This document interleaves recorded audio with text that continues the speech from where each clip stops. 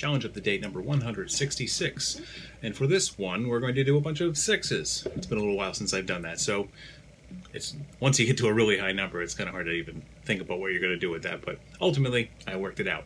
We're going to be doing some sextuplets today, specifically doing kind of an offset of something we've done quite a few times before in different ways, which is the overlapping hexachords sequence. Anyway, we're in B-flat harmonic minor today, and here's how it goes.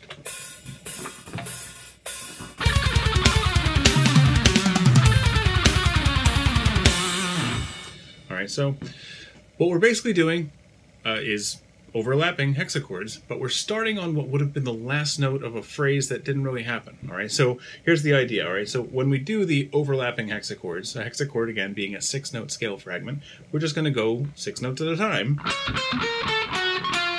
And then while I'm still on that string, I'm going to grab those three notes I just played and play them as part of the next hexachord over. So I'm just kind of overlapping some of the same notes in one hexachord and then the next. And it's a way to just get more mileage out of my scale. But even that, as cool as I think it is, it's very easy to just overdo that and just always start at the highest note if you're descending and always start at the lowest note if you're ascending. So this time what I kind of did is I actually started on the lowest note of this string, almost as if I had played an imaginary hexachord before it, like...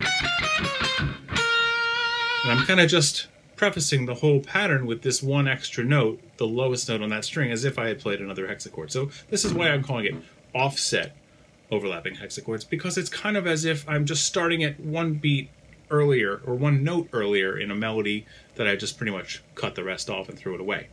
All right, so hopefully that makes sense, but basically this is, once you understand what the overlapping hexachords pattern is, you'll be able to see it in here, and that's why I'm going over that. So I'm going to start on the B flat, the root of the scale here. And then I'm going to go to the third on that same string and just descend for 6 notes. 3, 2, 1, 7, 6, 5. While I'm on that string, that is actually the first of the next 6 though. So that's really 1, 2, 3, 4, 5, 6.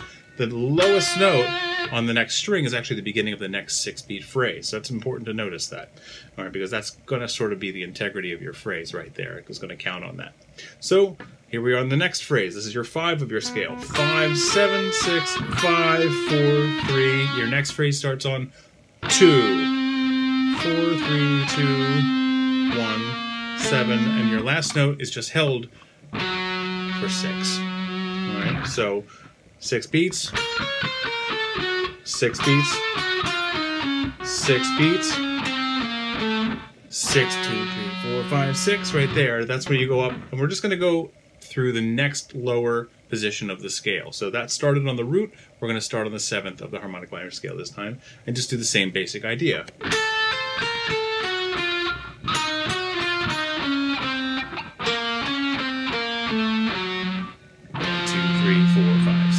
So that's kind of the idea. All right, so I'll play it all the way through, a little slower than the first time. All